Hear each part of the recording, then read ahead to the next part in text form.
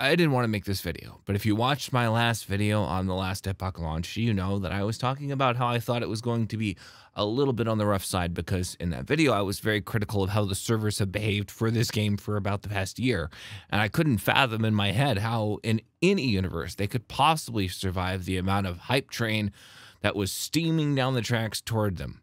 But at a certain point, it comes to be that the soothing light at the end of your tunnel is just a bunch of angry Reddit users coming your way. Like and subscribe if you get that reference, because it's really not looking well for Last Epoch on launch. And I could kind of feel it simmering beneath the surface, but I didn't want to lay into them before, well, I actually had any evidence for what I was thinking. And so I'll go into it now.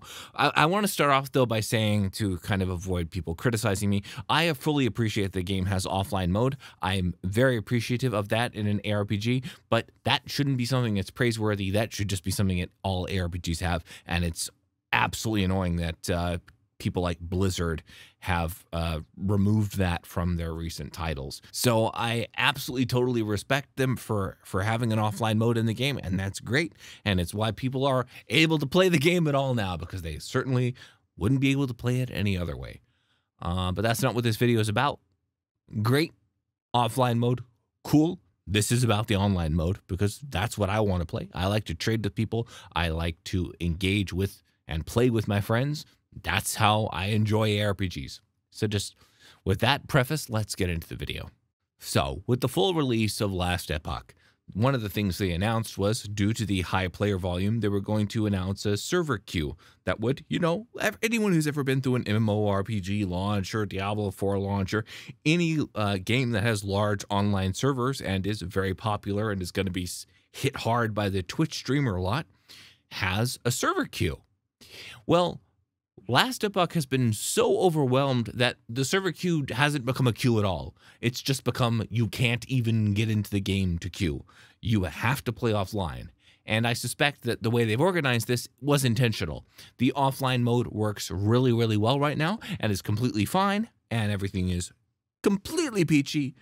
And the online mode is just non-existent. I couldn't even find anyone that's able to play online right now. It's been so overwhelmed, and the player numbers at the moment are all over the place because, frankly, people don't want to start leveling a character in offline mode only to need to make a new character for online mode, given the fact that a lot of people play ARPGs to trade and to play with their friends. That's part of the hype of these style of games. Now, it's not unheard of to not be able to play an online server-based game on launch. That happens all the time. But there have been a few things in this story that have sort of made things a little bit more problematic than even I had suspected from my previous video, where I was sort of hinting at these problems. So I want to go into those now. And because I don't want to drag out this video and clickbait you any further, I'm just going to go immediately now into the thing that I think is going to be like the most problematic for these for the developers going forward. And that's just been their general kind of like nonchalant response to this.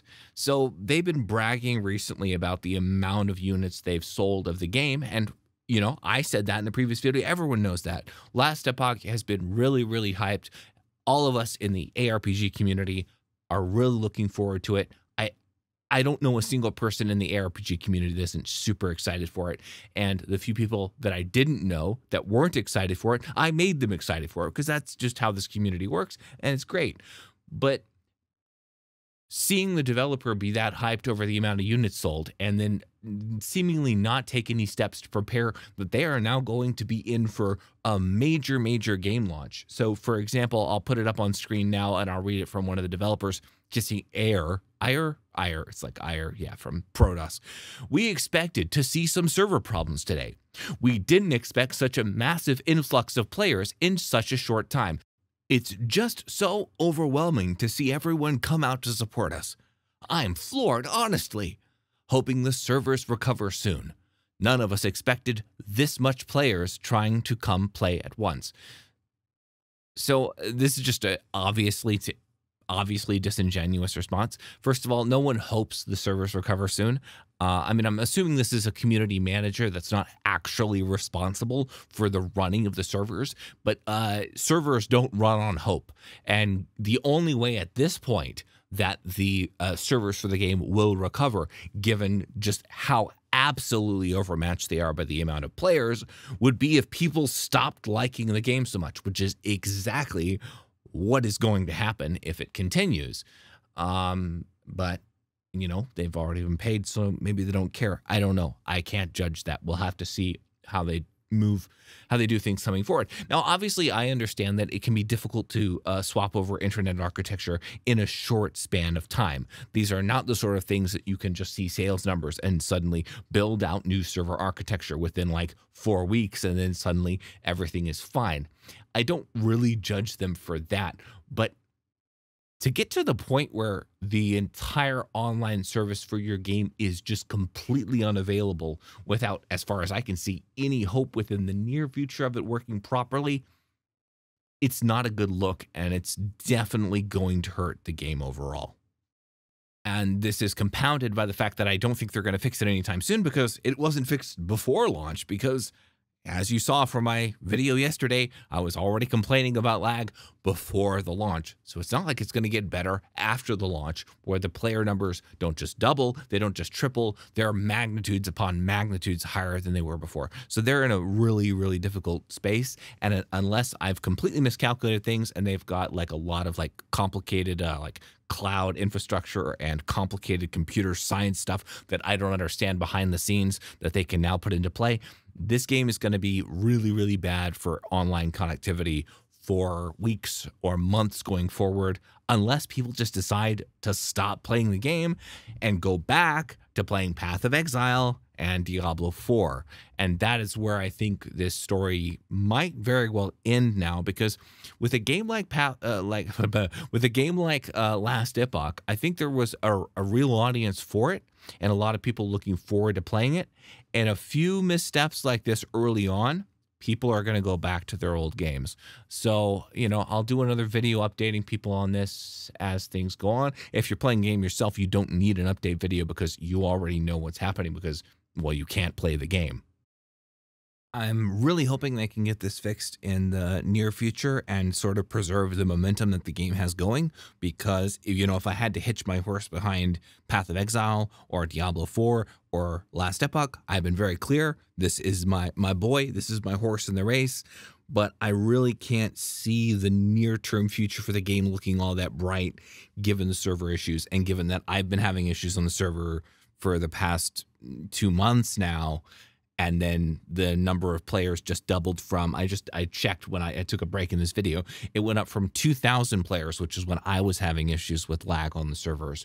And now it's at 120,000, down to 80,000. By tomorrow, I would expect it'll be down to 40,000 because people don't want to play offline. And that level of momentous jump without being able to even, frankly, support 2,000 players very well, I don't know. I'm not all that hopeful, but hopefully I'm wrong and they can fix it and everything will be great. But I just thought I'd get a quick video now updating this. So if you can't play the game, it's not on you. This is just an absolute, even by the standards of, online game launches, this is turning out to be a really, really rough one. And we'll see in the future whether the game recovers. I sincerely hope it can. If it can't, well, I don't know. I guess I'll play another ARPG then, won't I? I mean, Grim Dawn's still a thing. Actually need to do a YouTube video on Grim Dawn. Anyways, if you like this video, like and subscribe. I don't know. I'm just a bit frustrated. I'm sorry. I really wanted to play the game, and I was hoping at least there'd be a queue so that I could queue up and I could play online. I didn't expect the entire thing to implode, though deep in my gut, having played the game a lot throughout the beta, I kind of knew this was going to happen. I'm sorry, guys. I'll see you in the next video. Peace.